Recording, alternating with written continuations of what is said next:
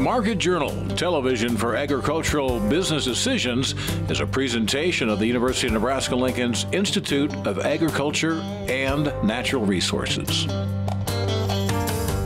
Promotional support is provided by the Nebraska Farmer Magazine.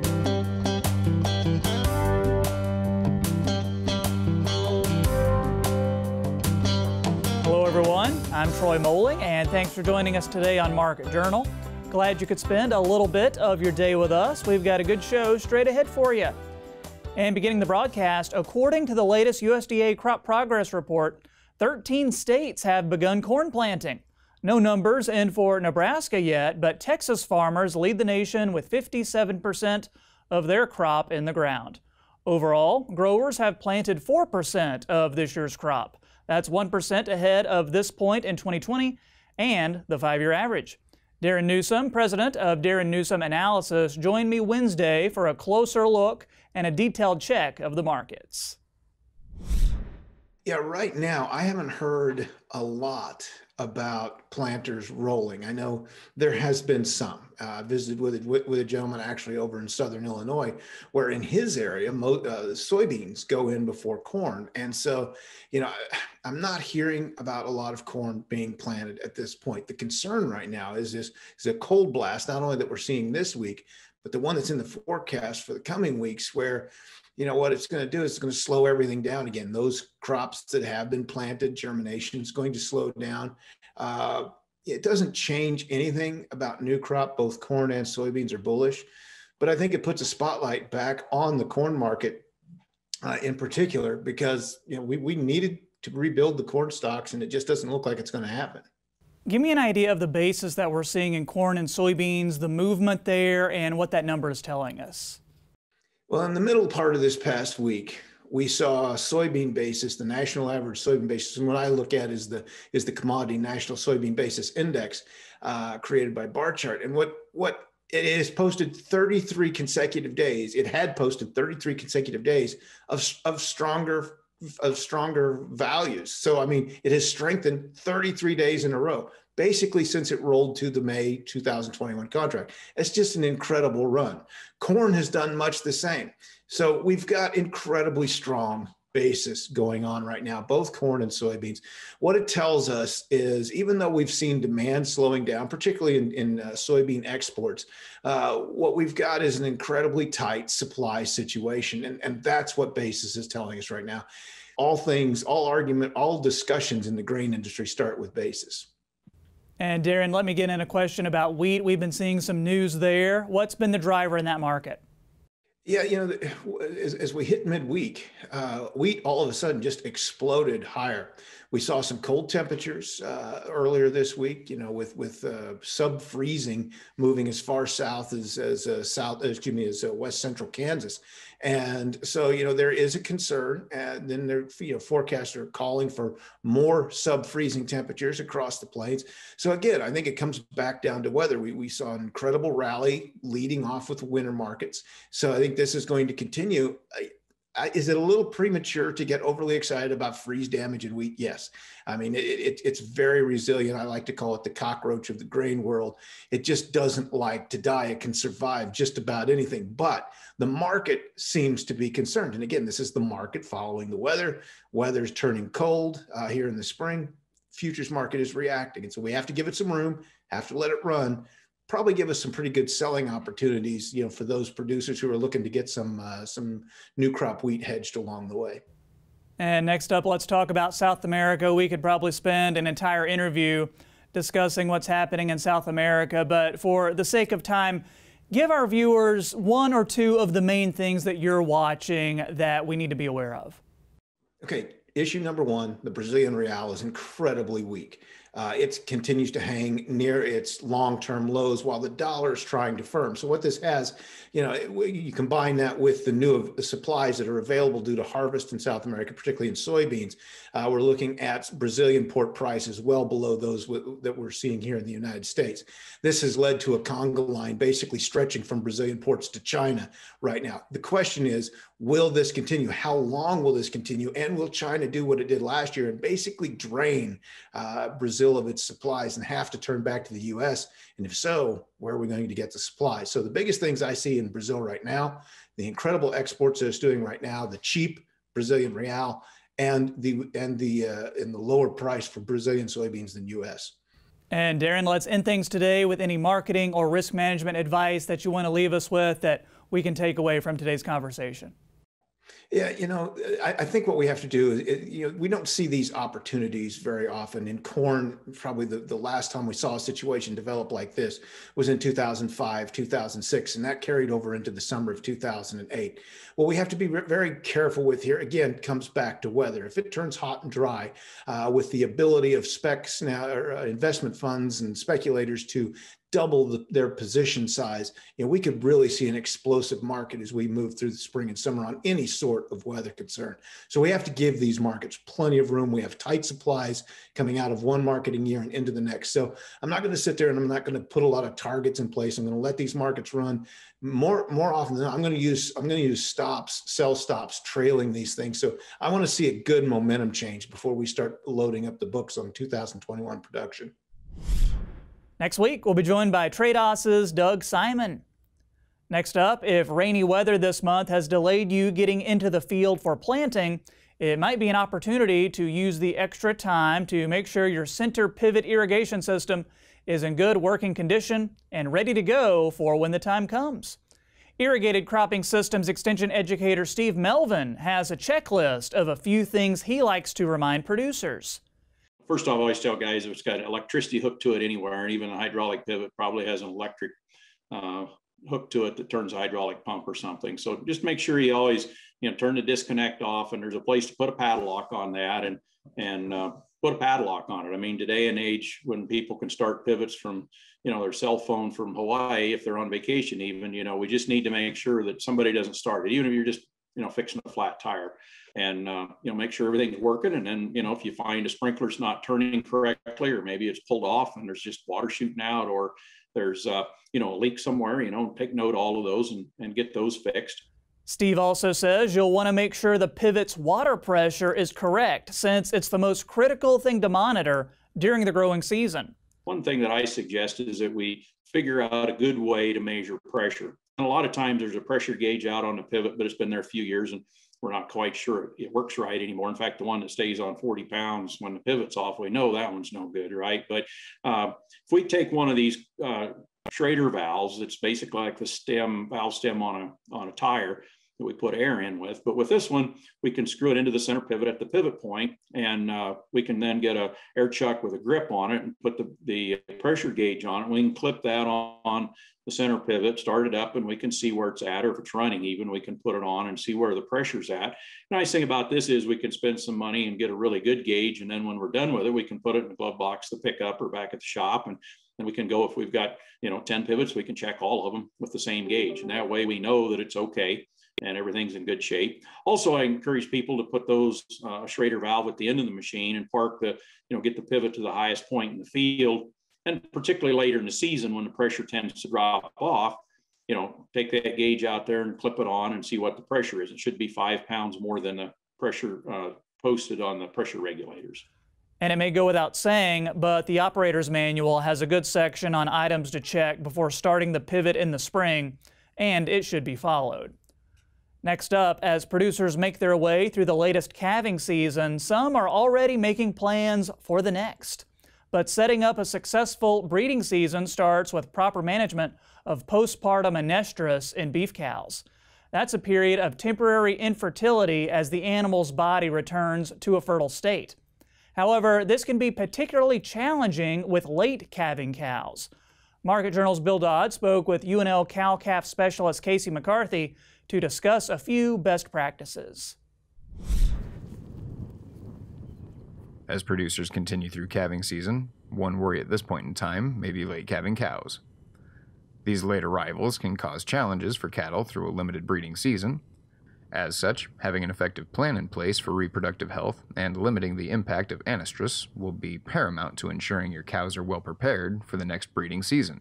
Your first concern after calving should be proper management of the postpartum interval. While many variables play into proper PPI management, body condition score will be a big factor in that equation. And so generally, when we think about a postpartum interval, we think about a 365-day calving season.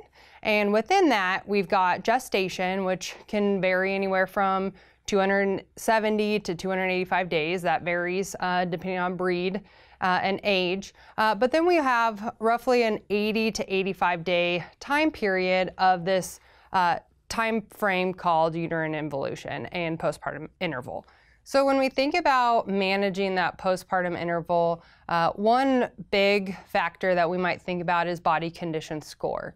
And so when we think about that energy reserve in those females, a really good time point to help that postpartum interval is going to be before calving. And so this is a time period where we move through the later stage of gestation. We can ultimately increase those body reserves in those females moving into calving. That will impact the rebreeding time point during that postpartum interval. And so we can shorten that interval time period just thinking about targeting our body reserves in those females. And so if we can help those with energy reserves that they already have, that ultimately sets them up for success moving into the breeding season. When it comes to moving late calving cows up in the breeding season, there are some measures producers can take, including the utilization of a controlled intravaginal drug release. So when we think about moving some of our late calvers up in the breeding season, this is targeting some of those later calving cows. One way that we can do that is utilizing estrus synchronization tools. So one such device would be a CEDAR, which is a controlled internal drug release, intravaginal drug release. And this is a progesterone product. And so ultimately what we're trying to target with these late calving cows is cows that are at least 20 days postpartum, so we can actually have some impact. And so what we can do is utilizing that progesterone is jumpstart those females so we can get them to cycle earlier. We do see some that don't respond to that depending on that time frame like I mentioned earlier, but this is a great way to target a very select number of cows to help move them up into your breeding, earlier into your breeding season.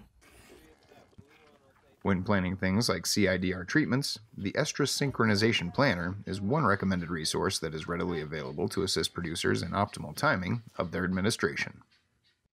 So this is an Excel-based spreadsheet that ultimately lets you select a different synchronization protocol, lets you enter when you want to calve, maybe what your breeding day or time might look like, and then also the type of cows and then the products you're using. And so what this spreadsheet will do is compare different protocols and then throw everything into a really nice calendar and a spreadsheet where you can then go and say, yep, we're gonna, pull a CEDAR on this day, maybe we'll give a shot on this day, and then we have X number of hours before we breed. And so you can compare a number of different protocols if you're thinking about fixed time AI, maybe you're thinking about just utilizing some type of heat detection or utilizing an MGA product.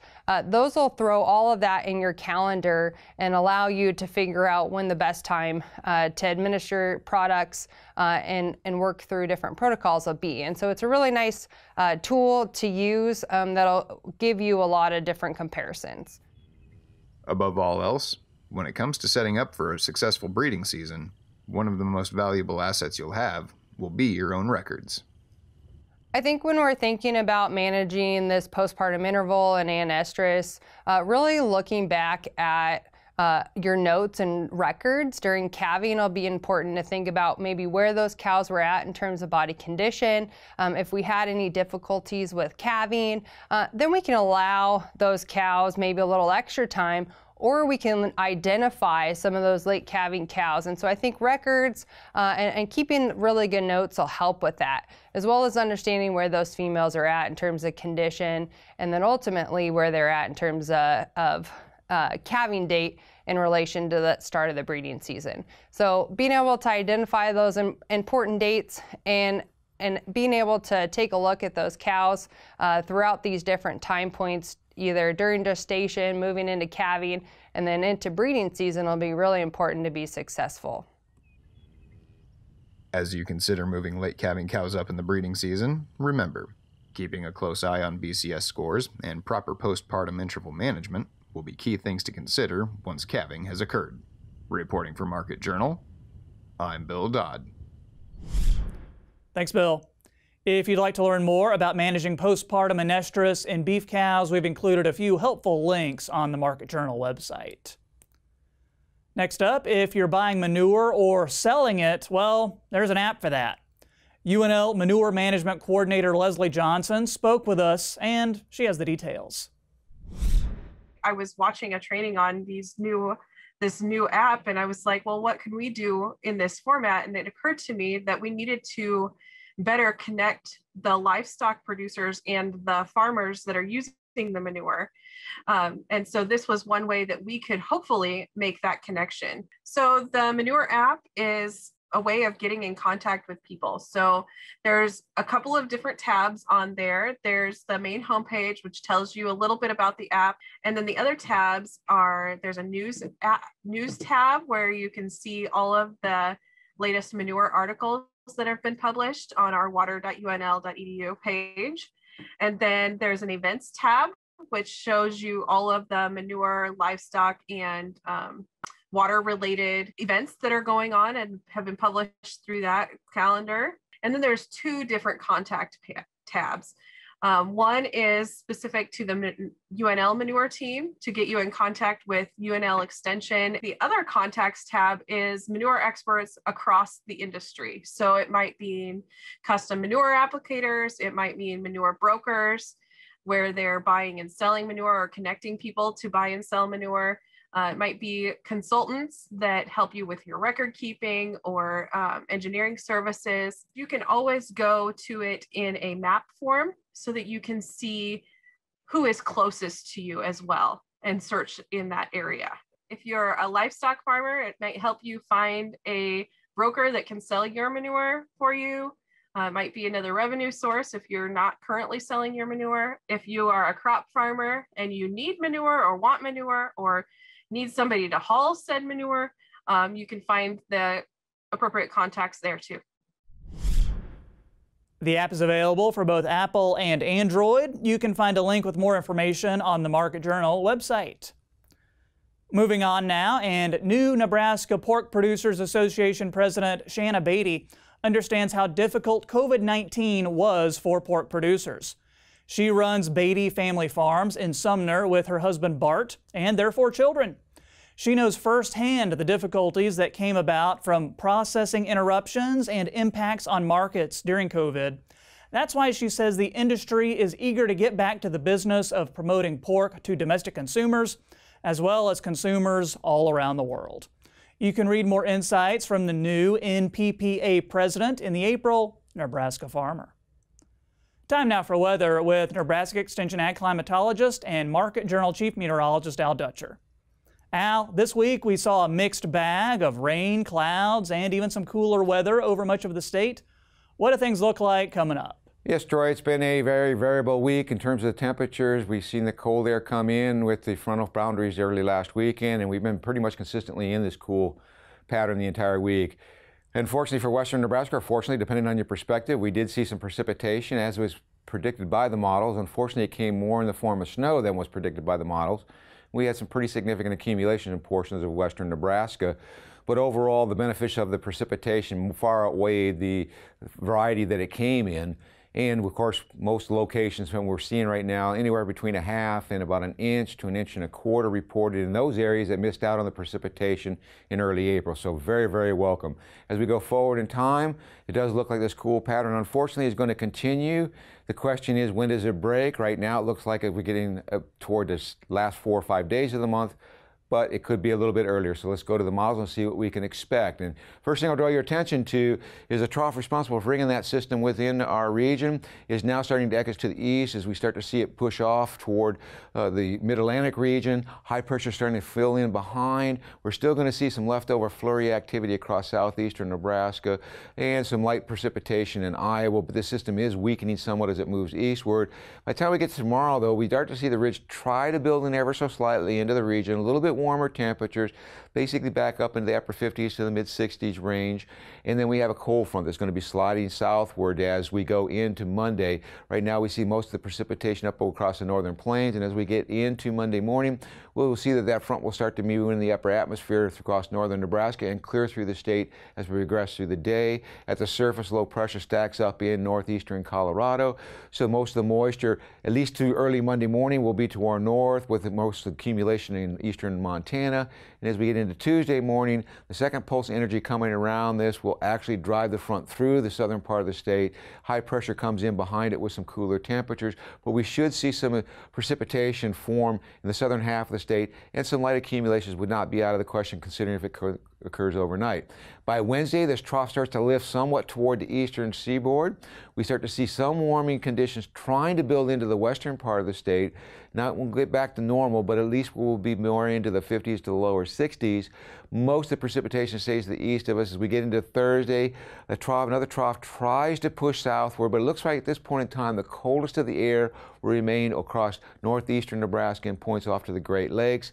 High pressure firmly in control, so you see the precipitation with the northern system. Southern system moves through the southern plains, it misses Nebraska and moves off toward the east. And as we get into Friday morning, another trough looks like it's going to pull some cool air down into the region as we go into Friday afternoon into Saturday morning, so that we start to see some lighter snowfall and precipitation that will break out, particularly during the overnight hours Friday night into Saturday morning. So kind of a little bit of everything you can imagine over this next week, but in terms of precipitation and temperatures, as we look even farther, that cold air starts to slide east. We see this lower probabilities of the cold occurring. Warmth in the west starts to build into our region.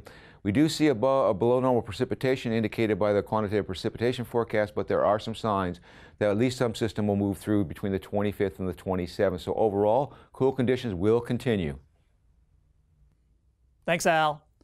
Finally today, precision agriculture is designed to help producers improve efficiency on their farms and thereby improve that profitability margin. Nebraska Extension Wildlife Specialist Andy Little uses those precision ag technologies in his research with precision conservation. Andy joined me to discuss the subject and why he sees precision agriculture as the future of farming. It's designed in a way to, again, that improving that efficiency so that it helps a producer from their bottom line, again, saving money on fertilizer, saving money on seed, being able to strategically place that, fertilizer, seed, or say herbicide or insecticide very strategically in the field. And so it's not like kind of the one size fits all per se. And so essentially you're able to really apply that really targeted within the field, and that's the really kind of the whole idea. And at the end of the day, will help those farmers actually improve that profitability. What are some specific tools and practices that farmers might want to consider with precision ag? Yeah, it's another great question. So one of the great opportunities of the University of Nebraska is we have the On-Farm Research Network, which is piloted by Laura Thompson, and they actually do a lot of work with the precision ag in the precision ag realm. And so one of the things that they do is actually working with those producers and helping them basically test out some of the new equipment that's out there. So for example, variable rate irrigation. So you basically can take and shut off and turn on those pivots at different points in the field depending on your water needs. You have soil moisture sensors that can be put into the field, helping those producers know exactly when their fields need to have irrigation on, versus kind of the traditional model of basically just applying it whenever they felt like they should apply it. And so those are some of the really innovative approaches. And again, I think the great opportunity is partnering with the university through their network, which they have some new tools, is working with producers with yield monitor data, working to help synthesize that data to be able to make those on-farm management decisions. And then kind of along the same lines, you've also had some research on precision conservation. So what is this and why is it something that our viewers should be concerned about? Yeah, absolutely. So precision conservation is really designed in a way to help those producers increase the whole field profitability. And so you can have yield monitor data, like I mentioned before, where it can identify those consistently marginal areas in fields. So maybe it's an area where a producer knows that, that area regularly gets inundated with water, and I'm really not making much money there. And so obviously an agronomist is going to work with them to maybe adjust those nitrogen or their seeding rates within those sections.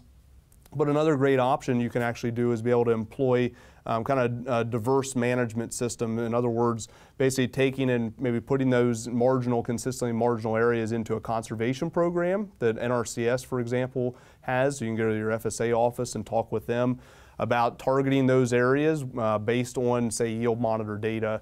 And basically the idea is then, by having that conservation payment plus basically farming those best yielding acres, you're conserving those marginal areas for, say, things like wildlife that want to be able to utilize those areas. You're also helping to reduce things like soil erosion on your fields, reduce the amount of water you're having to put on your fields by doing that. And then at the end of the day, you're able to increase that whole field profitability. And you'll hear people say sometimes that there are competing interests with ag production and conservation. So what are a couple ways that we can use precision conservation to address any of those challenges? Yeah, absolutely. So that is a big challenge. And I will say that one of the biggest, or a couple of the biggest issues that we face right now is we have a growing world's population. And so the question of basically food production is obviously at the forefront of that. And how do we handle feeding that many people while at the same time thinking about our agricultural systems to conserve them, reduce soil erosion, reduce water contamination, et cetera. And so from my perspective, when I'm thinking about precision conservation, how people really can use that is that kind of that framework that I just described with those challenges, it helps target those areas where they can essentially kind of get the best of both worlds per se. So they can actually address that question of, hey, how can I handle producing more on my field to deal with the growing world's population?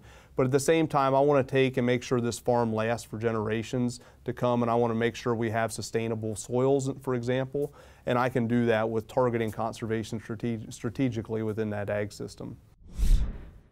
If you're interested in learning more, we've included some information on the Market Journal website. That's going to do it for this week's show. If you missed a story, be sure to download the Market Journal mobile app, or you can follow us on social media to join in on the conversation. And don't forget, you can get the latest updates on the fight against coronavirus at covid19.unl.edu. Hope to see you right back here next week. I'm Troy Moling. Thanks for watching. Join Market Journal online at marketjournal.unl.edu. You can also follow us on Twitter, Instagram, and Facebook. Promotional support is provided by the Nebraska Farmer Magazine. Market Journal is produced by the University of Nebraska-Lincoln's Institute of Agriculture and Natural Resources.